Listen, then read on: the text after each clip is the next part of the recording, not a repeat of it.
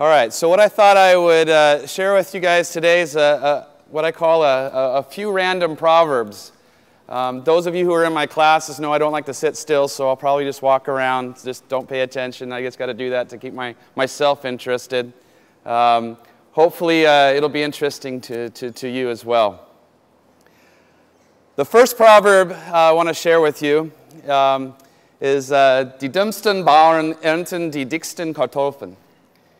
And those of you who speak German would know, this means literally the stupid farmers harvest the biggest potatoes.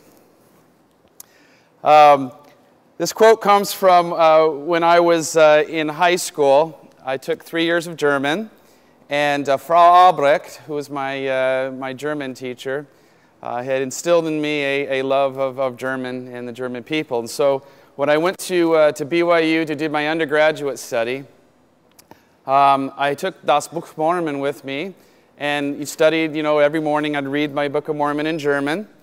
And when people would ask me, where do you want to go on your mission? I said, well, I don't care wherever the Lord calls me as long as it's East Germany.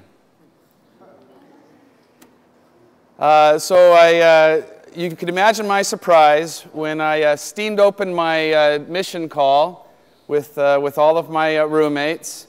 And the intent was to change my mission call from East Germany to Sacramento, California, where I lived at the time, and then send it to my parents as a joke. So I steamed open the letter, opened it up, and on it said, Seoul, Korea. And I was like, that's not part of the plan. Many of you probably who have opened your own mission calls maybe felt the similar way I did. I really had a hard time knowing where Korea was on a map, and let alone being able to go there. So I prayed, got myself excited, went to the MTC, and instead of SYLing in Korean, I would go into lunch lines and I would speak German with the German missionaries. Because I felt that, they'd made a mistake and they were probably going to change my call while I was in the MTC, because I knew that I was supposed to go to Germany. Well, that didn't happen, and there was some very special experiences that happened while I was there that revealed to me that the Lord had something else in mind for me. So when I arrived in Korea, I was very similar to this proverb we say in Korea, which is 울면 개구리. Also translated literally as a frog in a well. My view of the world was very narrow. When I was thinking about, what I had to do in life and what I wanted to do in my future, it didn't have to do much with anything outside of California and Utah, where I was going to school. But at that point, my mind began to be expanded and broadened. And I decided that there was more to life beyond Utah and school. And like many of you who have gone on missions, began to become aware that it was more than just myself. And when being able to serve people was something that was a very special experience for me. So little did I know at that time that mission to Korea would lead to over 18 years of my career in and out of Asia. Let me go back for a second, and when I was on my mission, I had set up an opportunity for a producer to go to KBYU on an internship, a producer I was teaching at the time. And when I returned to BYU, I got an invitation from the television studio there to return to Korea to be a television reporter. And so I decided at that time that, I could probably go with independent study and some of the other options I had at the point, and with some internship credits, I returned to Korea and was a television reporter on NBC and for about 18 months.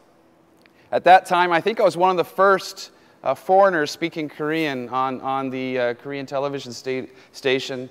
And now we have many of those who are returned missionaries.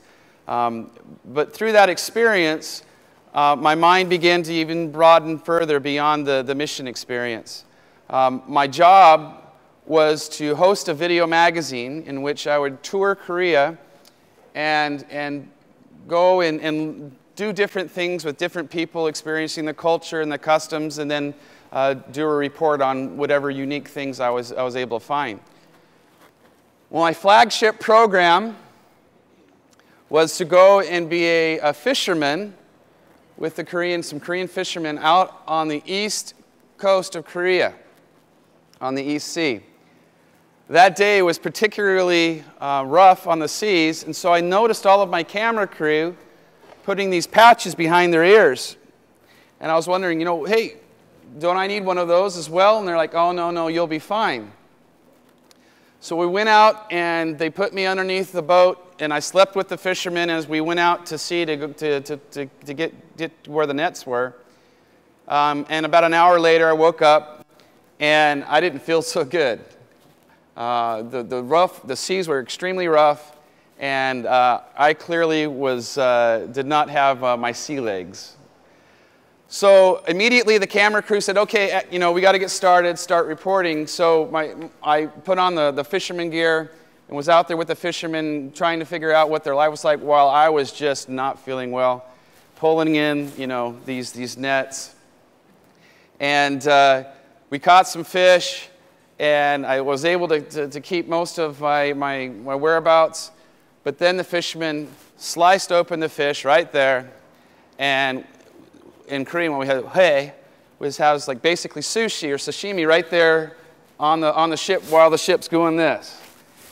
And after having the sashimi or the hae, which actually wasn't that bad, my stomach couldn't handle it anymore, and I proceeded to return the fish to the ocean over the side of the boat. So I came back. It was a very interesting first experience, and the television studio started promoting this new video program. I was pretty excited. I was telling all of my friends, and that hey, this is coming out on national TV the next week. Little did I know that there was a promotion that was running every hour on national television, and that promotion was a close-up of me vomiting over the side of the boat on Korean national TV as the trailer to get everybody interested in watching the video magazine show. Luckily for you, I couldn't find the clips in my garage in the boxes, but it's probably better that I didn't show that. So, skip forward 18 months after going back to BYU and being an undergraduate there. I was studying human biology. I was in a microbiology lab. I knew that my calling was to be a doctor, and so I took the MCAT and got accepted to medical school. Ever since I had remembered, I knew that I wanted to be a doctor, and so at least after playing professional baseball, I wanted to become a doctor, and we'll talk more about that later. Around this time, I also met my future wife, and you can imagine her shock when on our first date, I randomly said, hey, would you ever live in Korea? Not usually the first, question you ask a girl that you're out on a date with. I would not suggest that for those of you who want dating advice. But surprisingly to me, she thought about it a second and said, sure. Little did I know that she had lived half of her life outside of the mainland, growing up in Brazil and Portugal. So there was a very unique and fortuitous match for me going forward to what I did later in life. While I was, after taking the MCAT and going through the rounds of interviewing and being accepted to medical school, out of the blue, I got an offer to return to Korea to help a company open up its facilities there. This had come through the connections I had made as a television reporter. We had started a consulting business, and we're helping a few companies here and there on the side. But this connection turned out to turn into a job. I thought about it for a moment and thought, well, I can go to medical school and get in debt, or I can go and do this for a year and maybe pay for medical school. So I decided that I would defer medical school and go back to Korea with my new bride and have an experience opening this company back in Korea.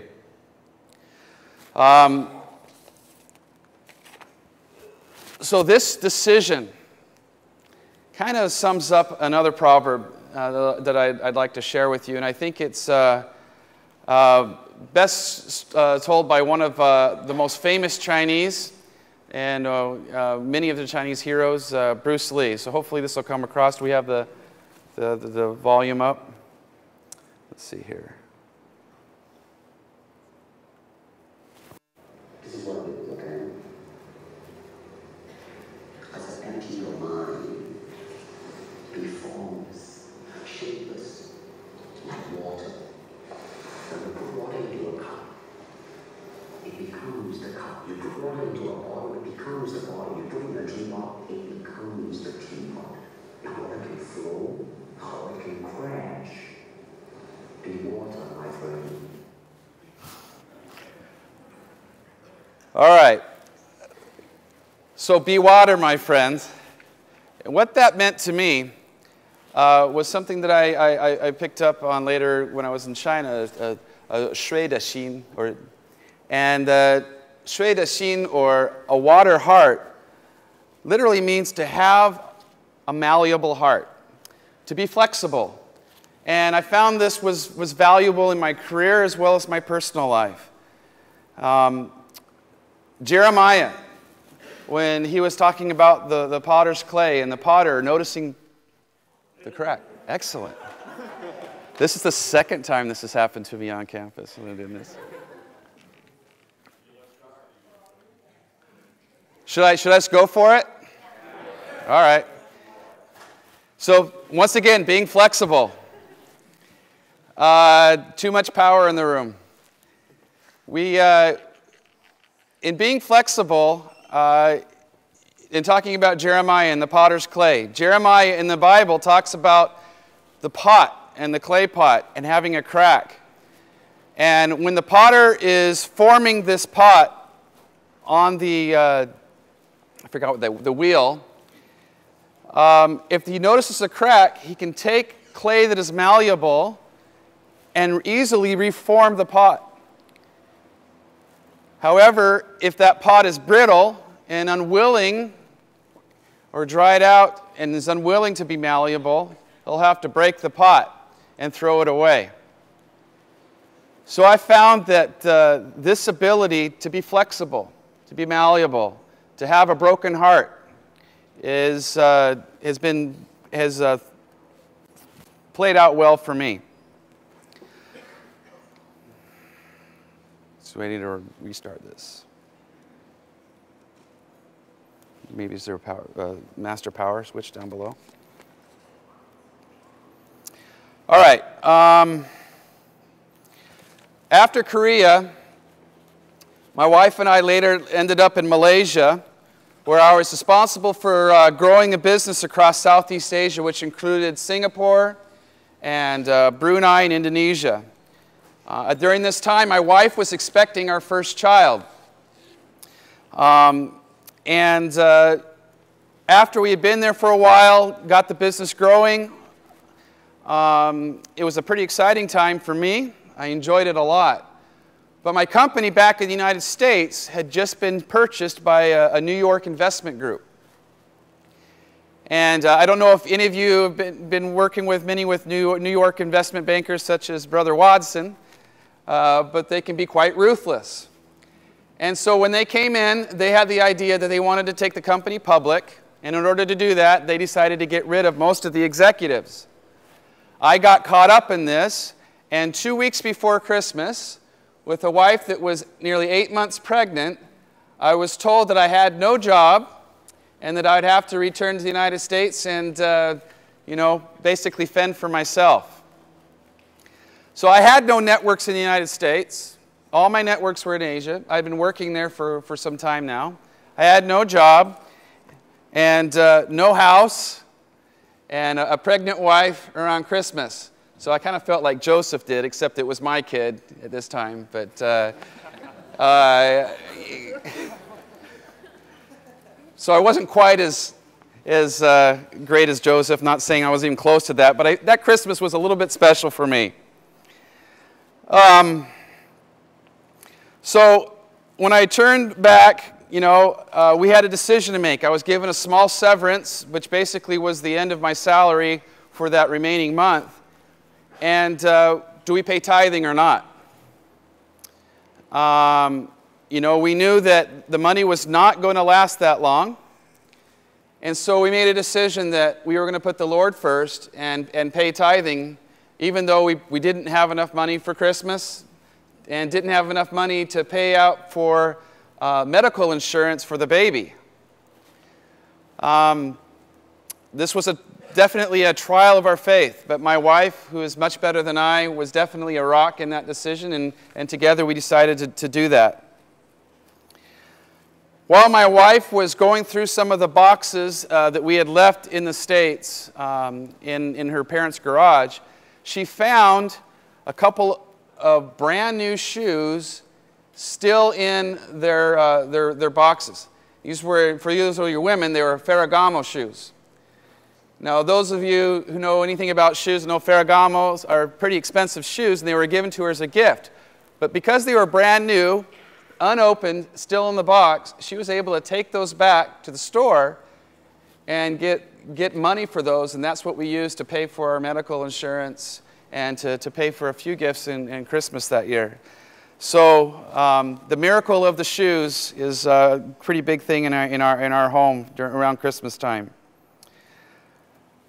But I still was faced with a problem.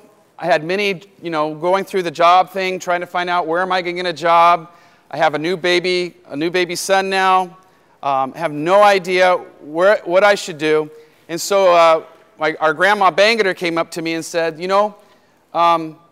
McDonald's is hiring, and they have a really good management program, I hear. And so that was quite a shock to me. I guess I was grateful that Grandma was trying to help. But at that point, I could see that there was a difference in her evaluation of my career possibilities and my own.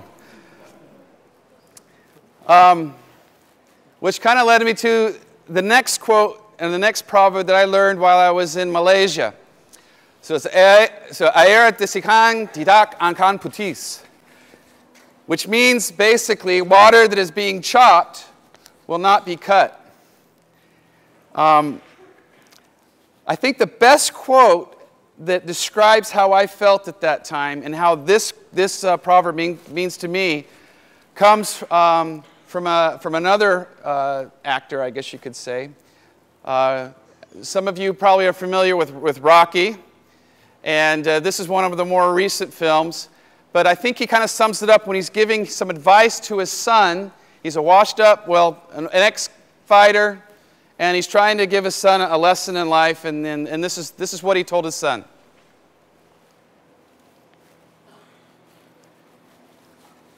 If we can get the power going. Well, it's not this volume, it's got to be that volume. No. All right, and probably Chris is the only one that can understand what he's saying now.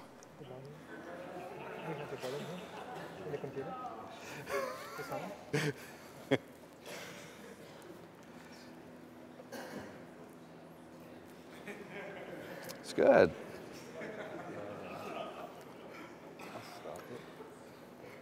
It was really good. All right, why is the power outage to blow out our speakers? This is back on.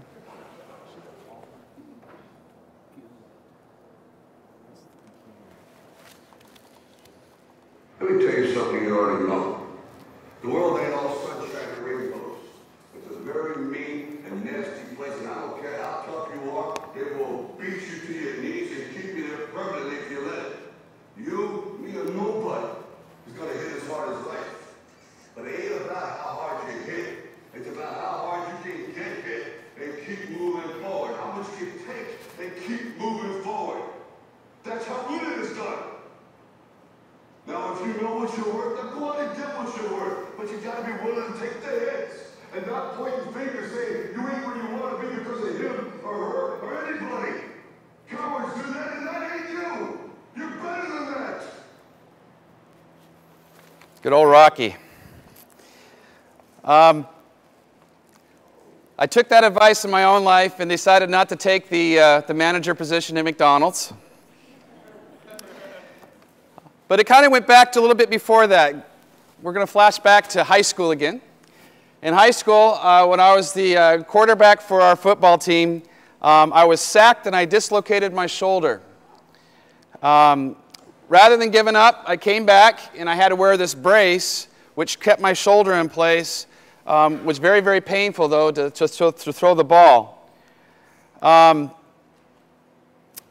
Several years later, I was a pitcher at the BYU baseball team, and the orthopedic surgeon was shocked as he was examining me on the table as I was expressing I had some pain in my shoulder. He said, "With this shoulder, you have no business throwing a baseball, let alone at nearly 90 miles an hour." And he says, "You need surgery immediately. Your shoulder's about to fall apart." And right then and there, on the table, my dreams of playing professional baseball, wasn't that good, but I thought it was dashed. So I hung up my cleats and decided that I was going to go to medical school, and that was my calling instead. And now you guys know how that turned out as well. So getting back to taking some hits. You know, life really isn't about getting hit and taking hits. It's about staying and keeping going, going forward. And you're in your careers. Many of you right now are studying something that you perhaps hopefully like and enjoy. But the chances are that many of you are going to end up in careers or opportunities that have nothing to do with what you're doing right now. The key is not give up, but to take the hits and to keep moving. Be malleable. Be able to understand that maybe there's a bigger force at play in your life. So going back to the unemployment, you know, this definitely put me in a position where I was more malleable.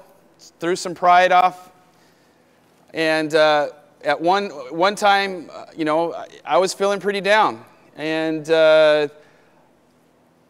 but continuing to go to the temple, continuing to stay focused on what was important in life, I got some inspiration to go to a job fair at BYU. Hadn't been back to the campus for many years. Head back and.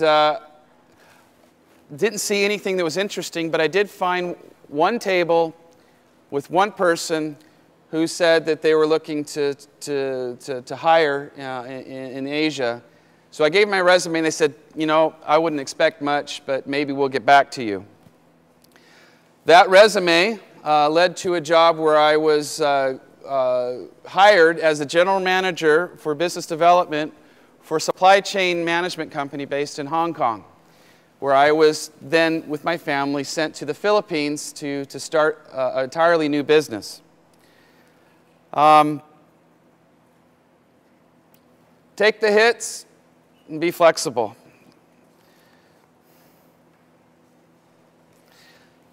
The reason why I was hired for this job was that I decided while I was in Malaysia on the side to go ahead and get a master's in international marketing. what this had done for me had put me in a position where I was qualified to be able to take the job and at least get through the initial screening process of the human resources people. That small investment turned out to provide this opportunity for me. While I was later in Taiwan, going forward several years, I was working for a company called Intel at that time, and an opportunity came up in which I was able to participate in a pilot program with Thunderbird, which is the #1 international MBA program in the world. And while this opportunity came forward, I found out it was going to be extremely expensive because I was going to have to take it with some CEOs and executives within Taiwan, and they were going to fly the professors and us back and forth to Arizona. I didn't have the money or the ability to do it at that time, but decided that I would go ahead and apply and see what happened. I was accepted, surprisingly, even though I was 15 years younger than the youngest person in the class. While I was accepted, I went to Intel and said, I was hoping that I would be able to do this program. Would they be able to give me some time off? And my manager came forward and says, actually, we can actually probably pay for that on a few conditions. So they came around and they said that they were going to be able to pay for my education. So I went forward and began my MBA program. Halfway through, Intel began to lay off people. And they reneged on the condition of paying for my education, stating the fact that we can't lay off people and pay for your education. We're not going to be able to do this. And so I was stuck with a huge bill in which I was required to not only pay for education going forward, but pay the back payment of all the education I had taken to that point. That was quite a sum of money. It was a lot higher than a normal MBA program, let alone anything that we had in the bank at the time. But my wife, in her wisdom, she came across this quote from Benjamin Franklin. It says, "If a man empties his purse into his head, no man can take it from him. An investment in knowledge always pays the best interest." And so she felt that we should sell some of our investments and take all the money that we had in the bank and pay for the education. And she felt that that was going to be a good investment for us.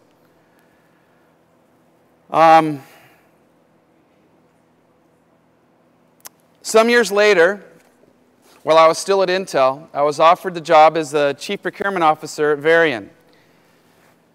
And you can imagine my surprise when my signing bonus was exactly the amount that I had invested in my MBA program at Thunderbird. So my wife's fortuitous inspiration, once again, had come to be fulfilled in our lives. And that's what I learned from that experience was definitely that whenever you have an opportunity, wherever you are, invest in your education. That can come in many forms.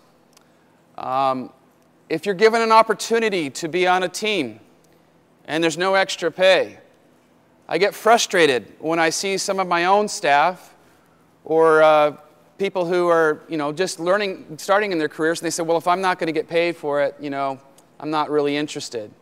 I think that's a big, big mistake. Whenever you have an opportunity to get education, experience, or school, if you can take it, I would strongly suggest that you go after it. It's at least turned out for me. So some of you may be questioning, well, he was a CPO for Varian. We were living in Shanghai, working for a $1 billion company, had a staff of over 100. We had car, driver, maids, all those things in Shanghai. Why would you come and teach at BYU? Well, early last year, I was hosting a supply chain case competition here. Some of you might have still been here at the time. And while I was speaking to the students, one of the gurus and world-renowned experts in supply chain management came into the room. His name happens to be, to you guys, known as President Wheelwright. And while he was watching the presentation, he mentioned to some of the staff in the room that, hey, you know, maybe we should look into to having him teach here sometime. So afterwards, I went and talked to him, and he convinced me to fill out a resume and one of the application forms. I said, I'm really happy where I am, so I don't think I'll be coming here to teach anytime soon, but you know, I'll fill out the form in hopes that someday in the future that I'll be able to retire and come to BYU Hawaii and teach just like some of our other seasoned faculty who are here have done. We are lucky to have that experience, and I don't think that I was even close to the level of experience, let alone gray hairs, as some of our other faculty that are here, who have much more experience and are much more, in my opinion, esteemed than I was. So when I turned to Shanghai, after putting in this job application, my company, Varian, was bought by Agilent in one of the largest mergers on NASDAQ at the time, a $1.5 billion deal in cash. This company paid a huge premium to buy our company and succinctly let go all the executives. It seemed like I had been through this before. And so the company came in, basically said, you know, thank you for your work at Varian. You have no, you know, here's a little parting gift, and thank you for playing. I had several months to decide what I was supposed to do.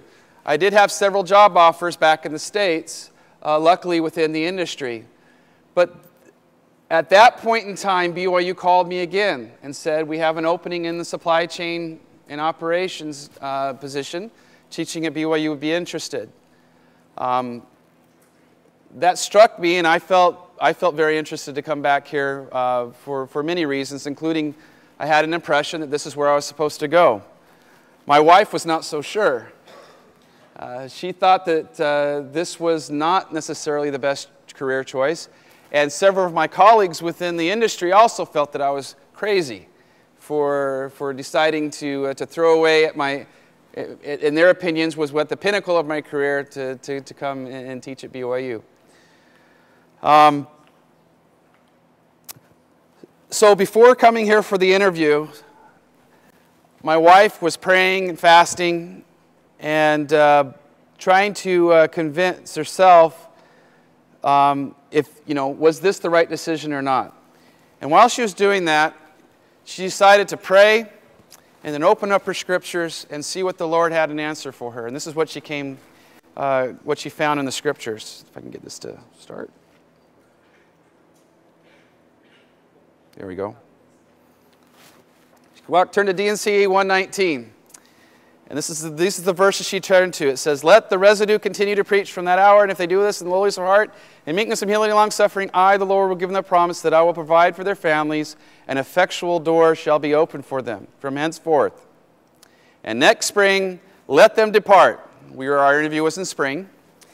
To go across over the great waters, and there promulgate my gospel, the fullness thereof, and bear record of my name. At that point, the Spirit hit her, and she knew that this was an answer to her prayers, that we needed to leave Shanghai, come across the great waters, and interview here at BYU.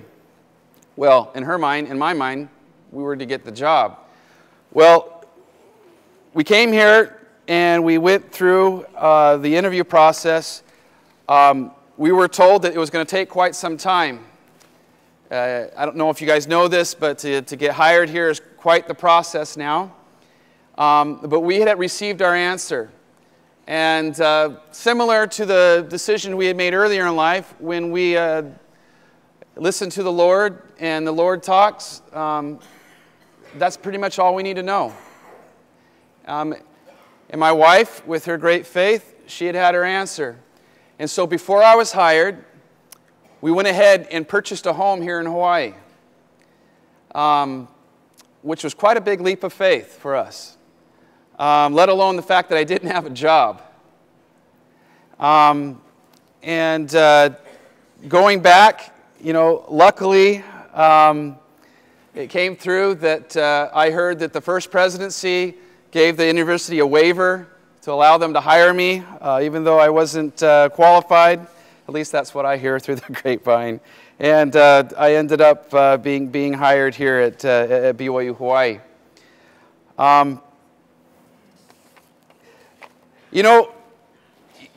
I think about all of these things in our life, and as I was able to put this together for you guys, and these random proverbs, maybe it's not so random that I'm here. Maybe there's a higher force at play in your own lives. I think all of us have been called to be here at this time in our lives. And many of you probably have similar stories and how effectual doors were opened so that you could come across these great waters and come here to BYU Hawaii. I think my favorite proverb is in Proverbs, which kind of sums up how I was feeling at the time. In Proverbs 3, trust in the Lord with all thine heart and lean not unto thine own understanding. In all thy ways acknowledge him, and he shall direct thy paths. Be not wise in thine own eyes. Fear the Lord and depart from evil. It shall be health to thy navel and marrow to thy bones. Honor thy Lord with thy substance and with the first fruits of all thine increase, and with thy tithing, perhaps, so that thy barns be filled with a plenty, and thy presses shall burst out with new wine. This is my testimony, that in my own life, when I have put my will and submitted to the will of the Lord, and broke out of being a frog in the well, and was able to make my heart like water, I have found that the fiery darts of the adversary have not been able to cut me because of the flexibility within my heart, at least when I've been able to submit my will to the Lord. And I know that through my own experience that if you as well will submit your will to the Lord in your own careers and be flexible and be prepared, invest in your education and be ready for the moments when they come and the Lord blesses you, that you too will be blessed. And I leave this with you in the name of Jesus Christ. Amen.